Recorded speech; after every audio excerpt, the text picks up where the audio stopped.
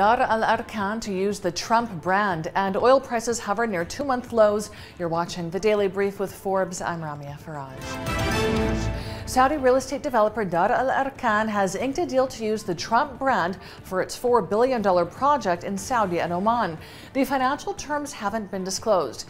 The Trump organization manages hotels, golf courses, and other real estate around the world. The AIDA project, a joint venture with Oman Tourism Development Company, will include Trump residential villas, a hotel, and a golf course built near Muscat, and would take over a decade to complete. Staying with Trump, he says he has no interest in returning to Twitter after he was banned for inciting violence.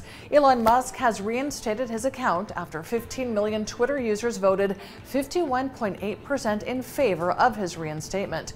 Trump says he'll stick with his new platform, Truth Social, the app developed by his Trump Media and Technology Group startup. Oil prices hovered near 2-month lows this morning as supply fears receded, while concerns over China's fuel demand and rising interest rates weighed on prices. Brent crude futures for January traded in the $87 range, and West Texas futures for December were at $80 a barrel. Both benchmarks closed Friday at their lowest since September 27th, extending losses for a second week. Tight crude supplies in Europe have eased as refiners have stockpiled ahead of the December 5th EU embargo on Russian crude. European traders are rushing to fill tanks with Russian diesel before the EU ban begins in February, as alternative sources remain limited. The EU will ban Russian diesel by February 5th. That will follow the ban on Russian crude taking effect on December 5th.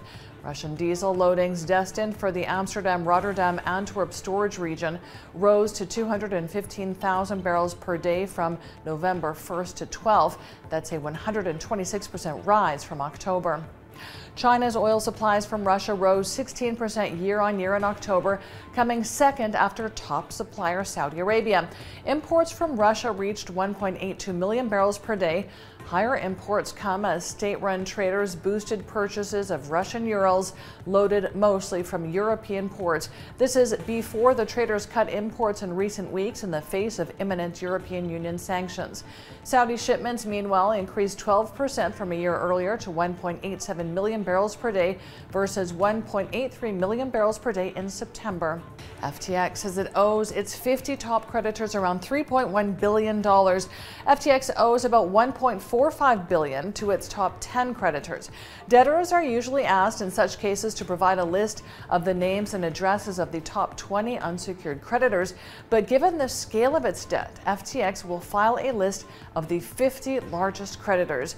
When it filed for bankruptcy protection, FTX said it had over 100,000 creditors with claims in the case. Disney ousted its chief executive Bob Chapek over the weekend and brought back former CEO Bob Iger to once again take the reins.